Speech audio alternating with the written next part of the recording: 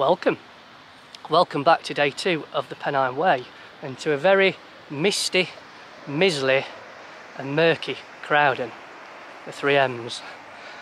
So today's route is going to take me up to Black Hill before I drop down past a chain of reservoirs to Stand Edge, I think the name of the place is, where I leave the trail, and then I've got a couple of miles to walk into Delph, where my accommodation is tonight. So weather-wise, I think we're in for a mixed day. Showery this morning, it might brighten up this afternoon, fingers crossed. Foot-wise, it's a bit stiff again this morning, but a mile in, it seems to have settled down, thankfully. So, touch wood, we hope that continues for the day. Right, okay. Looking forward to day 2, because beyond Black Hill is all uncharted territory for me. So I'm looking to see what the Pennine Way has to offer beyond there. Right, let's go and do this, shall we?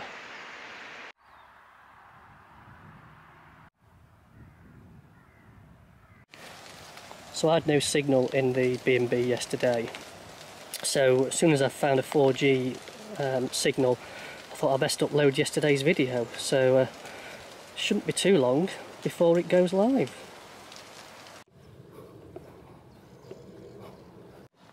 So last night's accommodation was great at the old house in Torside. I met up with a few fellow Pennine Way walkers, none of whose names I caught, unfortunately, but the owners are brilliant. They, for a very small fee, they give you a lift up to the next village, to a pub, and a fantastic meal there. It was great to catch up with others who were walking the Pennine Way.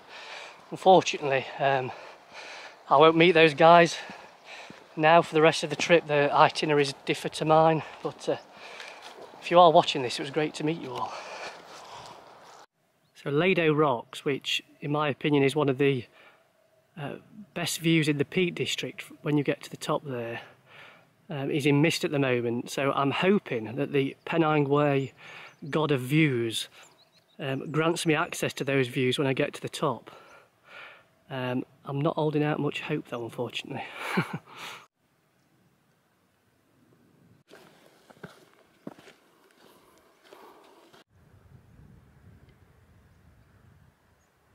So I've made it onto Lado Rocks and the mist has cleared.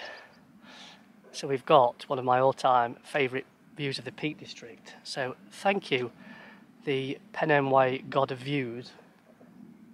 He's decided to send the mist over to Bleaklow, so obviously bad luck for anyone who's on Bleaklow at the moment, but yeah, my view of Crowden Great Brook down there is stunning.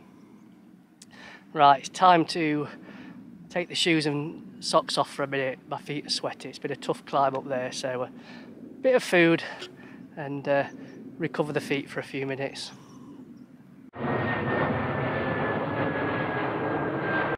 So we've got a view of Black Hill now, the Home Moss transmitter over there, and this little rocky outcrop is called Castles, probably given the name because it looks absolutely nothing like one.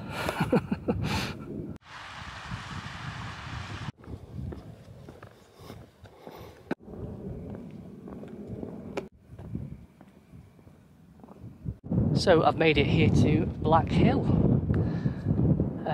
It's been quite a tough trek up here. I've not walked this route for a year or two, and I forgot just how rocky it is and boggy on the path up, so it's been slow going. So I think I've earned myself a lunch stop. The lady at the B&B made me a ham salad sandwich, and I'm not hungry because she also made a massive full English which I ate this morning, but the sun's out, so I think I've earned a rest and a chance to rest up the feet, so I'll take a bit of food in as well, and then we'll head on down there. So that was a nice lunch stop at Black Hill there. I had a good 20-25 minutes. I only decided to get up because I could see some black clouds rolling in.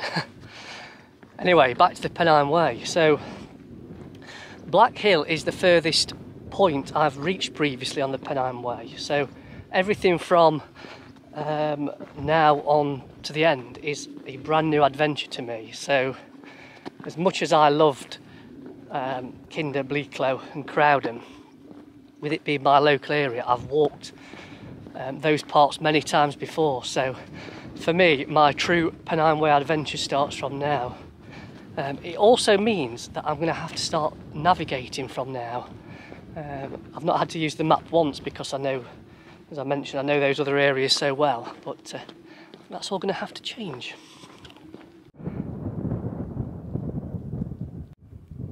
It also means I'm going to be treated to some views that I've never seen before.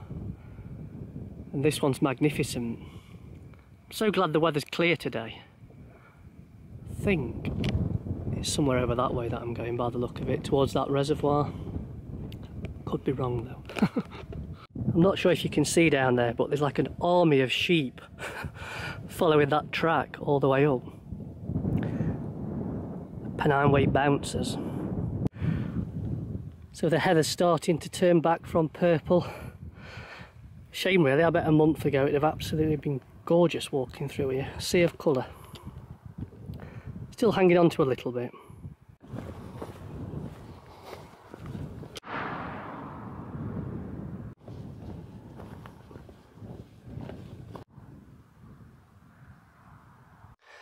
So I'm just passing Wessenden Head Reservoir there.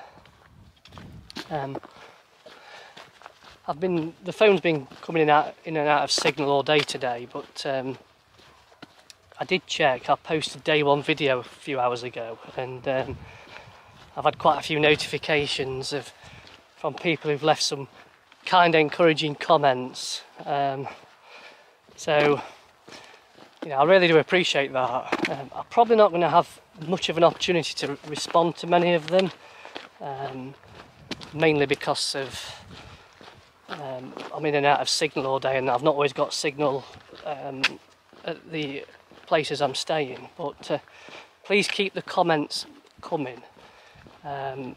They do really help encourage me, and I do read every single one of them. So thank you for those that are watching the video and are leaving comments. Much appreciated. And this one's Wessenden Reservoir.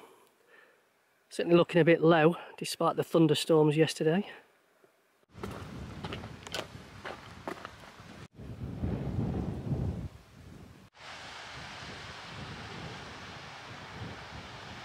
It's had a much needed rest stop at Wessenden Reservoir. Again, just to get the shoes off for a little while. Just take a bit of food on. I've learnt after the Cleveland Way experience that when the feet are starting to tire, or the energy reserves feel a little bit depleted, unless it's absolutely hammering it down, that's the time to stop and just have 10 minutes, and definitely makes the world of difference. I feel refreshed and revitalised again now. Not sure for how many more miles, but got about 4 to go to get to the end point for today now.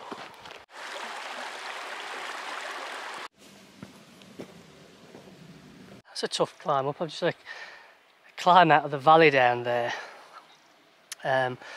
Very short but sharp, probably the sharpest climb so far on the Pennine Way. The guy at the B&B mentioned about a path that you can take around the reservoir that avoids this sharp climb, but I'm glad I stuck to the prescribed route because little waterfalls and river at the bottom, absolutely stunning. Right, let's best get to the top of this bit now. I know I've said this already, but that stop really did do me the world of good. That and the fact that I popped a couple of electrolyte tablets in my water bladder. Now, I've been hyper since I had them, so the box I got them out of said electrolytes on it, but I did get them off Amazon, so I don't know if I got them from a black market supplier by accident or something. But whatever they are, they're working.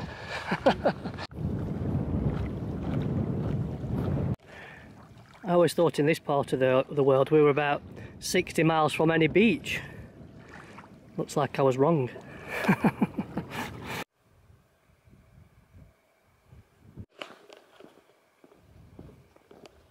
So I've reached the point in the trail where the Pennine Way carries on down there. I need to go down the Pennine Bridleway now into Diggle. I couldn't get any accommodation in Diggle, unfortunately. The nearest place I could get was Delph, so unless I can find a bus stop or something when I get into Diggle, I think about another 3 miles to walk. I'll certainly be getting some kind of transport back up to here in the morning, because it's all uphill and I've got a long day anyway tomorrow, so today will only be a 16-mile day with the off-trail diversion, so not ideal, but it's not horrendous. There's a road there. I wonder if I could hitchhike. That's what those through hikers do in America and places like that, I think. Having said that, I can smell myself today, so I won't want to inflict that on some poor motorist that picked me up.